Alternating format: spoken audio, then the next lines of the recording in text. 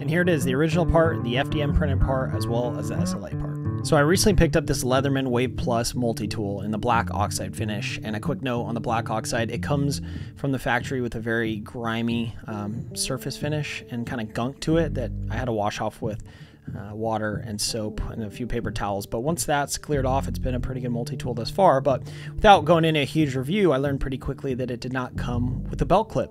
So after searching around online for the belt clip, I was curious if I could actually model one and print it in FDM and SLA and then compare that to the actual part, which is shown right there. When the belt clip and the lanyard piece arrived, I was actually pretty shocked at how slim this part and delicate this part actually was. So when I'm measuring it, I calipered it just over a thickness of 1 millimeter. So I thought this would be a perfect test to really just see how fine our FDM printers can go and compare that to the SLA. Up until now, the actually most fine and small dimension that I printed was some parts for this Nebuchadnezzar model that we're building, but these antenna pieces, which were printed on an Anycubic M3 Plus SLA resin printer, and please wear proper gloves and protection when you're doing resin printing, but this is some of the delicacy of the parts that were coming off that build plate. I mean, you can see the micron level detail that printer is able to achieve, so I wasn't super worried about the SLA, but the FDM really I was curious about.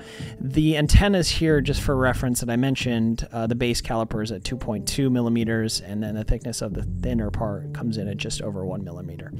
And that was just a FDM print of that nose cone for the hovercraft. I thought this gives you some more perspective into, the quality of resin parts that we're able to pull off those printers, and then, being able to see if we can achieve anywhere near that with the FDM. All right, so before we go ahead and CAD this part, I just had to take some quick measurements, just getting some, rough overall dimensions with the calipers, more so for when I'm actually laying out the sketches in Fusion 360.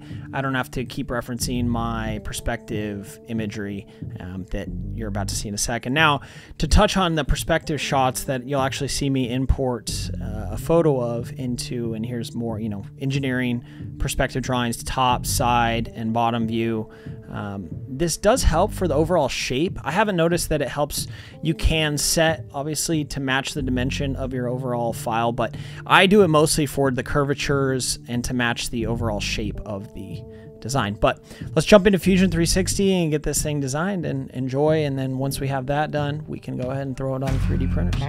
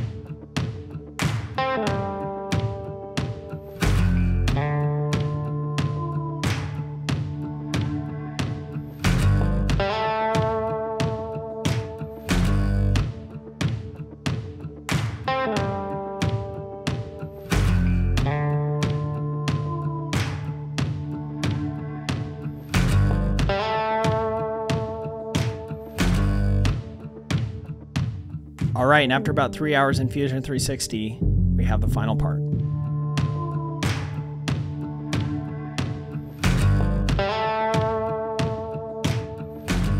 All right, so after exporting the STL file from Fusion 360, I put it into Cura here to go ahead and generate the G code for the printer. I laid 2 down on the build plate and then configured the settings to what you're going to see here before getting it over to the Kobra Go for printing.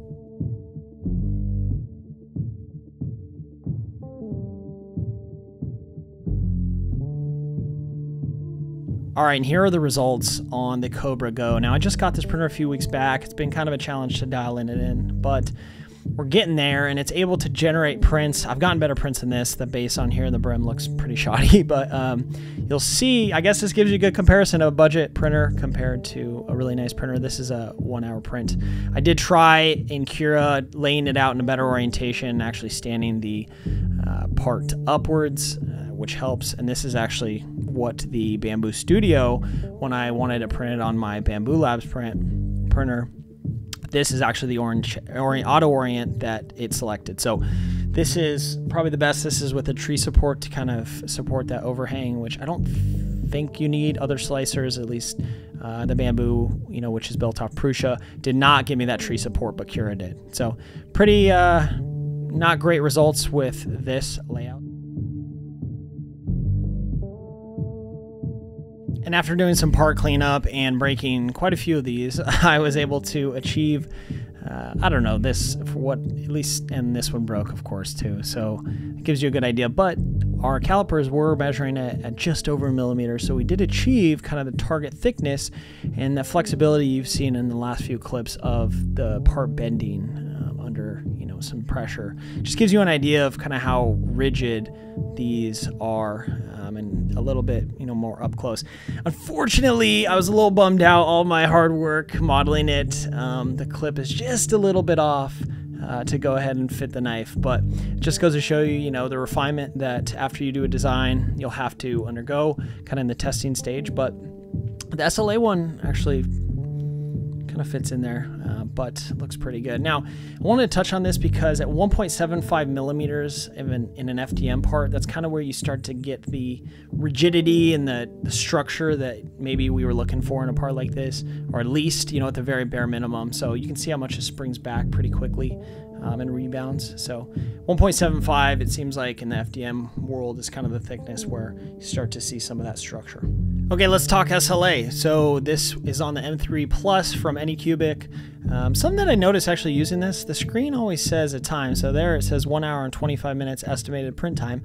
But when the plate actually splashes the resin, and we're using the Anycubic Clear, as you saw, the water washable, actually after it splashes and you go back to the screen, it'll show you nearly a double print estimation time, and that's really the more accurate time. So there it says 3 hours and 11 minutes now, and that's actually what it took to go ahead and print this. But I was surprised and happy with the results. Really, SLA, man, when you pull it off, the part detail becomes quickly apparent, and it's really nice to see some of these prints come off, especially when they've still got a wet layer of resin on them. They look so clear, and really just helps catch your eye on this style print.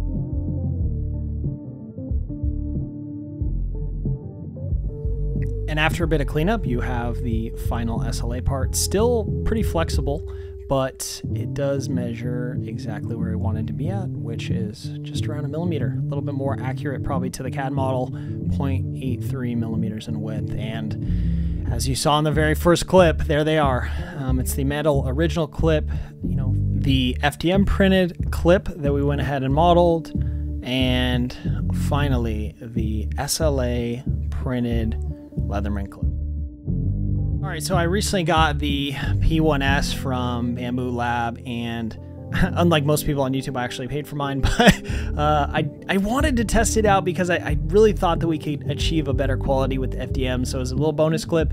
When I got the printer, I actually threw our file into the slicer here, and then here was the result. So pulling it off the build plate, this is the auto orient that it did, and it looks pretty good. A little stringy, but man, at the speed this thing prints, it's insane. I think of the total print time, what was it, 18 minutes or something? Like 7 of that is the auto leveling of the bed, so could even cut that down. But and as a just a testament to my loyalty to Anycubic, as I got started with a lot of these printers, I'm oriented it the exact same way as the Bambu Labs, but this is the result. This is on the Kobra Max with some inland PLA. So a few variants, PLA and different filaments, but there you have it. There's a side-by-side as a little bonus of really the fine detail we could get if we were, using top-of-the-line printer. So hope you enjoyed the video. Thanks so much for watching. We'll see you in the next one.